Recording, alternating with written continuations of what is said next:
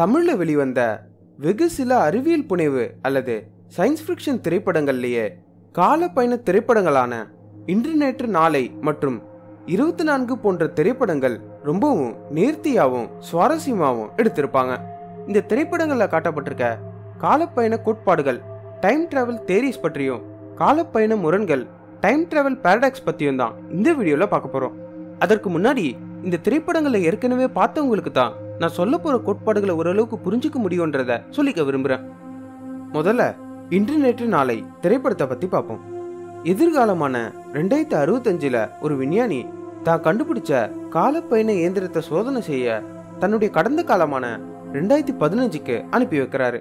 2015க்கு வந்து சேர்ற அந்த இயந்திரத்தை கதாநாயகன் மற்றும் அவருடைய நண்பர் மற்றும் வேற ஒருத்தர்னு அதை மறுபடியும் எதிர்காலத்துக்கு போக விடாம தடுத்து அவங்களே பயன்படுத்த ஆரம்பிக்கிறாங்க.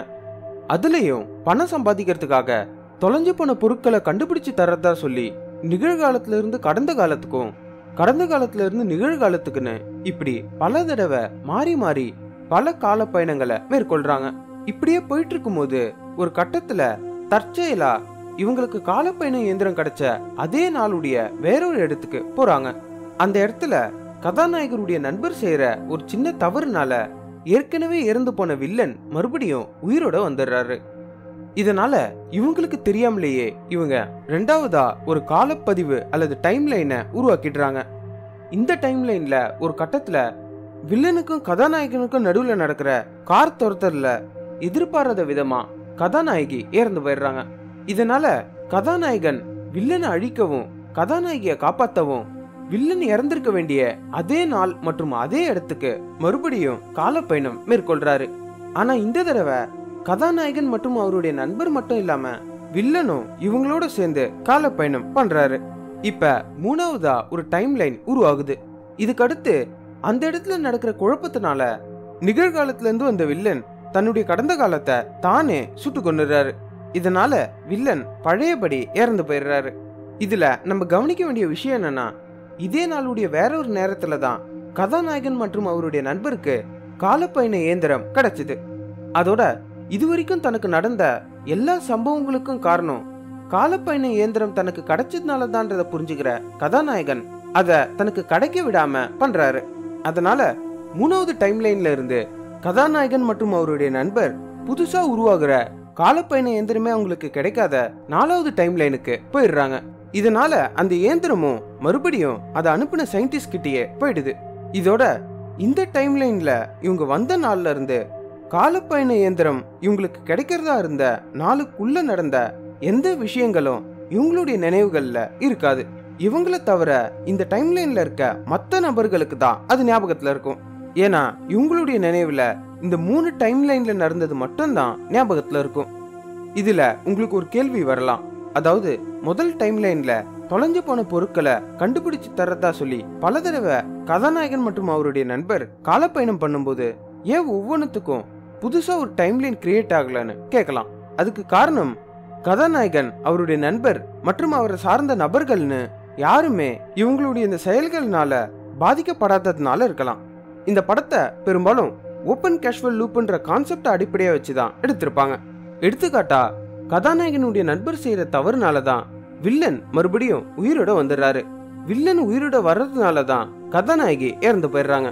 கதாநாயகியை காப்பாத்ததான் அந்த படத்தினுடைய முடிவுல கடைசியா கதாநாயகனும் காலப்பயணம் மேற்கொள்றாரு. ஆக கதாநாயகனுடைய நண்பர் செய்யற ஒரு சின்ன தவறுனாலதான் இந்த எல்லா சம்பவங்களும் நடைபெறுது. இதையே நம்ம பட்டர்ஃப்ளை எஃபெக்ட்னு சொல்லலாம். அதே போல இந்த படத்துல கதாநாயகி எப்படி பிறக்கிறாங்கன்றத பாக்கிறதுக்காக கதாநாயகனும் கதாநாயகியும் சேர்ந்து கதாநாயகி பிறக்கிற நேரத்தை விட கொஞ்சம் முன்னாடி இருக்க நேரத்திற்கு காலப்பயணம் பண்றாங்க. அப்ப அந்த இடத்துல இவங்க பண்ற ஒரு சின்ன தவறுனால கதாநாயகியுடைய அம்மாவை கதாநாயகியை கொண்டு போய் பிரசவத்துக்காக மருத்துவமனையில சேர்க்கிறாங்க. அதே நேரத்துல கதாநாயகியுடைய அம்மா கதாநாயகியுடைய பேர் என்னன்னு கேட்டுக்கிறாங்க. ஆக கதாநாயகி தான் பிறக்கவும் அணுன்ற பேர் தனக்கு சூட்டப்படுறதுக்கும் தானே காரணமா அமைறாங்க. இந்த கான்செப்டை நம்ம க்ளோஸ்டு கேஷுவல் லூப் அல்லது ப்ரீ டெஸ்டினேஷன் பாரடாக்ஸ்னு சொல்லலாம். அடுத்ததா 24 திரைப்படத்தை பத்தி பார்ப்போம்.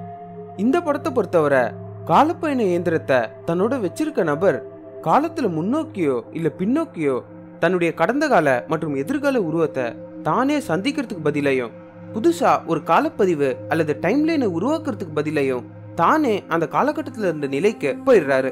இந்த கான்செப்டுக்கு டைம் லூப்னு பெயர். அதாவது எப்படி நம்ம ஒரு வீடியோ கேம் விளையாட்டுல தவறு செஞ்சா மறுபடியும் கொஞ்சம் தூரம் முன்னாடியில இருந்து தொடங்கி அந்த தவறை சரி செஞ்சுக்கிறோமோ, அதே போலதான் இந்த திரைப்படத்துல காட்டப்படுற காலப்பயணமும். காலப்பயணத்தை மேற்கொள்ற நபர் தன்னுடைய நினைவுகளோட தனக்குனான ஒரே டைம்லைன்ல பின்னோக்கி பயணம் செஞ்சு தன்னுடைய தவறுகளை சரி செஞ்சுக்கிறாரு. இதேதான் இந்த படத்துடைய முடிவுல கதாநாயகன் மற்றும் அவருடைய பெரியப்பா அல்லது இந்த படத்துடைய வில்லனுமான 2 பேரும் கடந்த காலத்துக்கு போனதுக்கு அப்புறமும் தன்னுடைய எதிர்கால நினைவுகளோடு இருக்கிறத காட்டியிருப்பாங்க. இந்த தியரி படி ஒரு நபரால அவர் பிறந்ததுல இருந்து அவர் இறக்குறதுக்குள்ள இருக்க இடைப்பட்ட காலகட்டத்துக்குள்ள மட்டும்தான் காலப்பயணம் பண்ண முடியும். இந்த படத்துல ஒரு இடத்துல கதாநாயகி தன்னுடைய கை கடிகாரம் ரிப்பேர் அல்லது பழுதானதற்கு காரணம் கதாநாயகன் தான் சொல்லி அவரை சரி செஞ்சு தர சொல்லுவாங்க.